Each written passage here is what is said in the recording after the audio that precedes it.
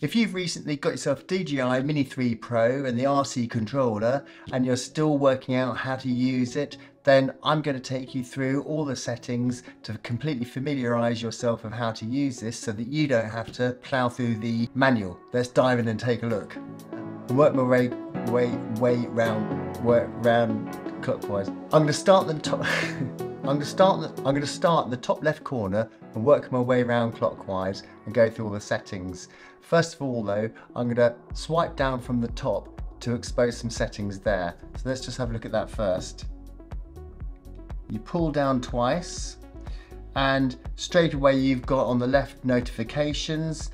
At the moment it's saying screen record, and if there's any other notifications you've got through the DJI app, they'll show up there. I'm screen recording now, and as you can see in the center lower down there's the screen record button. You can just tap that and you'll be recording your screen. Along the top row, starting on the left, you've got the Wi-Fi.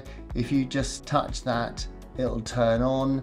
If it's not connected to anything, you hold your finger down, it'll open up your Wi-Fi connections, and then you can select what you want it to connect to. It's good if you set up in advance that you've got your mobile hotspot in there so that when you're out on location and you want to move your return to home spot, it can do that. Or if you want to activate any unlock codes, you can do that. Otherwise you'll probably have it connected to your home Wi-Fi for when you set this up. And then you've got the Bluetooth, and again you can Bluetooth it to your phone. You hold your finger down, that'll open up your Bluetooth settings and you can pair it with your phone. You've got airplane mode, mute, you can take screenshots here, and then there's just screen brightness and volumes on the bottom right hand side. Starting at the top left hand side, we've got the arrow. If you touch the arrow, that will take us out of the fly screen. You'll want to be using the profile, which is in the center bottom, and if we click on that, you can see it opens up some more options. A couple of ones to really note here is the top is device management. If you click on that, you'll notice here you've got your aircraft SN number. If you want to get any unlock codes, authorization codes, because you're an air traffic zone and you want to fly, you'll need an unlock code. You'll need to set that up through the DJI website, which we'll be covering in the next video. Then if we go down to settings, we'll click on settings. The important thing to note here is if we scroll down on the left hand side, you can see it says unlock geo zone. So again, that's key to know where that is for when you're setting these up to fly in a geo zone. And in the top left side, you'll notice it will say N mode. It defaults to that. Yes, it's the normal mode, indicated with these selector in the center of your controller, where you've got cine mode, normal mode and sports mode. You might already have it in cine mode, but it'll default here for takeoff into the normal mode. That's quite normal, and that's how it should be. And as soon as you're in flight, it will go back to the cine mode if that's what you've set it in. And it defaults to the normal mode to make sure you don't go into the sports mode or take off in the sports mode, because you won't have any obstacle avoidance working in sports mode. So it's just a caution. Next, along the top, it will say whether you've got your GPS connections or not, and at the moment it's saying no GPS, so take off with caution. And then we've got our flight time, how long we've got left on the batteries until we need to return home. Then next along we've got the strength of the RC connection to the drone, and as you can see we've got full strength here. And then it's showing us the satellites, the signal of the GPS. So at the moment we've got 0 satellites and a very weak GPS signal. Next along we've got the 3 dots in the top right hand corner, and this is where we go into our main menu. And on the top left we've got safety, and this is where you can see you can choose what you want the obstacle avoidance to do, whether it's going to come to an object and just go around it and continue, or whether it comes to an object and just brake, or whether you just turn it off, which you might want if you're purposely flying through a small space and you don't want the drone to stop you from flying through. Obviously you'd be using this with extreme caution and know exactly what you're doing. Otherwise, leave it on brake or bypass. You've got the display radar map, which will show up in the bottom left hand corner, and then you can set your maximum altitude and maximum distance here. As standard, they'll be set to 120 meters, which is the legal limit above ground that you can fly a drone. You can turn that off, you could fly higher, but you wouldn't be flying within the legal limits in most countries. Maximum distance, you can leave that as no limit, but you might want to contain it within a certain zone, and then you can set that there and it won't go beyond that. Auto return to home, you can set the altitude so that wherever you're flying your drone, that when the batteries get low, it'll automatically return home, but you set the height you want it to come in at. So I've got this set at 100 meters, which is the default. So it means whatever height the drone is, it will rise up to 100 meters or drop to 100 meters, fly home and land.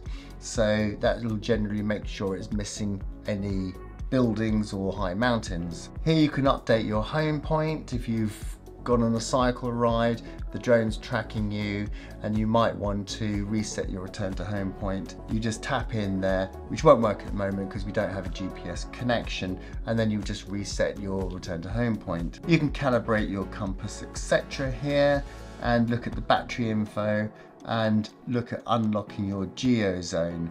That'll take you here. Again, in a later video, we'll talk further about how you do that. Then you've got Find My Drone. If you lost your drone, it will track it down. And obviously at the moment, we've got no GPS signal, so it won't do that for us. And then at the bottom, we've just got advanced safety settings. And again, we'll be covering that in more detail in a later video. Next along the top, under control, you've got the different units, whether you want them in metric or imperial, and you can do switch on subject scanning, so it'll do that automatically in certain modes. Next down is gain and expo tuning. If you click on here, depending on whether you're a cine, normal or sport mode, you can click on these and you can set how you want the drone to respond when you move your controls. So if you want in cine mode for the actions to be even smoother, then you can change them just here. Next is the gimbal mode, and that's where you can have it in follow me mode or FPV mode. And in follow me mode, the gimbal will stay horizontal with the landscape, and in FPV mode, it will tilt and turn. Then you have stick mode. That's what these controls do. So if you click in here, you can have different custom settings. You can group them into group 1, 2, 3, which is mode 1, 2, 3, and you can just click through and change them. Then with the camera, you can choose when you're taking photos whether it's a 4:3 or 16:9 image here, and whether you want the histogram on screen or not. An overexposure warning like zebras, which is always really handy, and whether you want grid lines or not. So I kind of like the standard rule of thirds, so I tend to put those on. I find that quite helpful. And then you can adjust your white balance, whether it's auto or manual, and settings for the SD card and the cache, and the maximum video cache capacity. Coming over to transmission, this you don't really need to touch, this will just work automatically. So next, coming down the right hand side, you can click the little symbol that looks like a roll of film. That'll pop out your video functions and your photo functions. You can have normal mode, slow motion mode, photo video function here, and master shots, quick shots.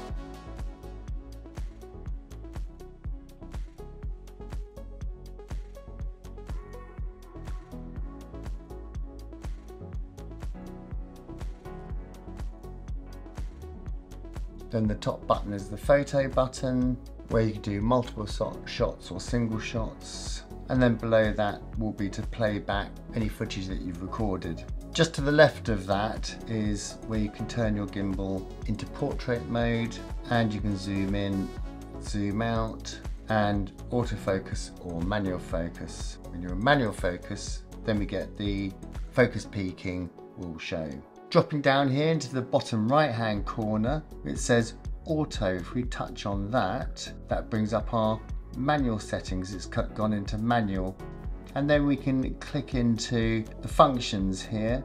As you can see in the photo mode, it's shooting JPEG and RAW and at a 4.3, so we could have it on a 16:9. It shows me how much I've got left on the card here, and I can play around with the white balance if I take it off of auto. Then further along here, I've got the ISO, and that's in auto. As you can see, the shutter's in auto, and you can see the exposure is underexposed as it stands at the moment because we're in manual mode. So if we switch over to video mode, and then I come down to these settings, I'm on auto, so at 1080p at 30 frames a second by default. I click into the auto, I can then again select auto or manual white balance, whether I want 1080p, 2.7K, 4K, and then how many frames per second I want, 24, 25, 30, 48. And whether I want it to record in DC Link or in normal color formatting. So although I'm in manual mode, I can have the ISO still in auto. So you've just got more control here. In my experience, the auto has been working really well in conjunction with the auto exposure lock. So use the auto exposure function, and when it's looking really great on your screen and you're doing a fly around, lock in your exposure, do your flight, and then you can take it out of auto exposure lock. And then moving into the bottom left hand corner, we've got the distance in meters, the drone's flight, and the height in meters the drone is at. And then we've got the small box here on the left hand side that if we give it one click, it expands out and it's showing the map view. We can click it again and it goes to full screen, and it will show the camera view is now in the bottom left hand corner. And we've got different functions now where we can do satellite overview, where we can do satellite overlay. We can orientate ourselves to the way the drone's pointing or to north-south, and bring up information on the restricted zones. And then this box, we can click the very bottom right-hand corner and it will give us like the compass view, which is actually really handy, I find, when you're flying, to really orientate yourself whether the drone's moving away from you, towards you, when you've temporarily lost sight of it. And then on the far left-hand side, as I'm sure you're aware now, is the automatic takeoff mode. You click that, the pop-out box, you hold your finger down on it. As soon as you release your finger, your drone will take off to 1.2 meters. When you want it to return home, you can do the same. It'll show you return to home, you hold it down, you take a finger off, your drone will return to home. And there you have it, a complete overview of all the settings of the DJI Mini 3 Pro RC controller. I hope you're now much more familiar with how this works and all the features. And if there's anything you're unsure about, drop a message in the comments below. And for more videos like this, please subscribe to the channel, and I'll see you in the next one.